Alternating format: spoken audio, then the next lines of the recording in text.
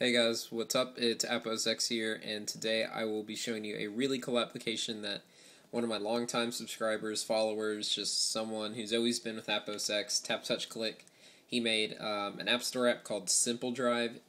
Basically turns your iPhone into a wireless USB stick. It is definitely a really cool app, so I will go ahead and review it to you guys. He gave me a promo code, and I am happy. So let's go ahead and launch the app. So, like I said, it's called Simple Drive, and it turns your iPhone into a virtual USB stick. So to get this set up, you're just going to have to do a couple things here. The first thing you're going to need to do is have your iPhone and whatever computer you're using. It doesn't matter which internet browser, or it doesn't matter which operating system you're using, as long as you have a somewhat recent internet browser. So once they're connected to the same Wi-Fi network, you're going to go ahead and type that IP address into the computer up there. As you can see, it's right there, and it will load a web page looked like this called Simple Drive.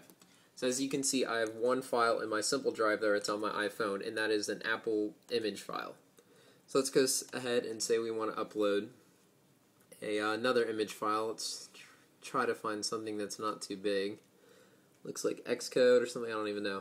And then you hit upload, and it'll give it a sec, and it's now on your iPhone. You cannot view the files on your iPhone, but it will give you a showing you how much space you have and stuff like that. But the main purpose of the app, like I said, is USB drive. So if you need to transfer this image, it takes 2 seconds, put it on here, do the same thing on another computer, go on the other computer, and go ahead and take that off, and it downloads down there, and then you have the image on the other computer.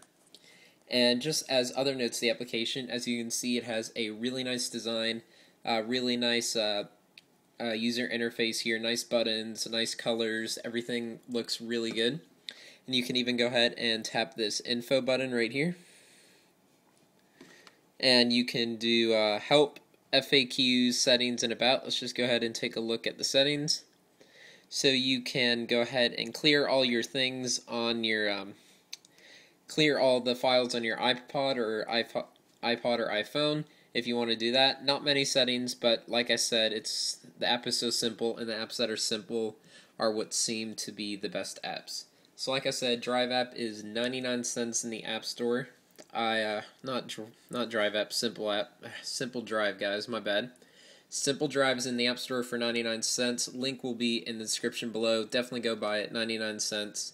Go ahead and download that. So yeah, give this video a thumb up, buy the app, buy Tap Touch Click, subscribe somewhere up there, and follow me on Twitter at AppOSX. Thanks.